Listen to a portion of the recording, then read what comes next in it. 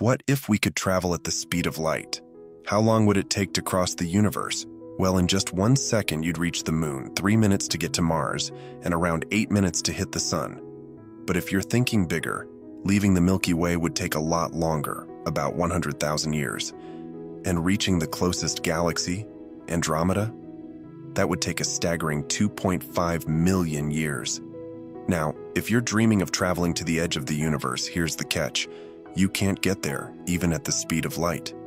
Why? Because the universe is constantly expanding, and it's doing so faster than the speed of light. To travel beyond that expansion, you'd have to break the known laws of physics. But that doesn't stop our curiosity.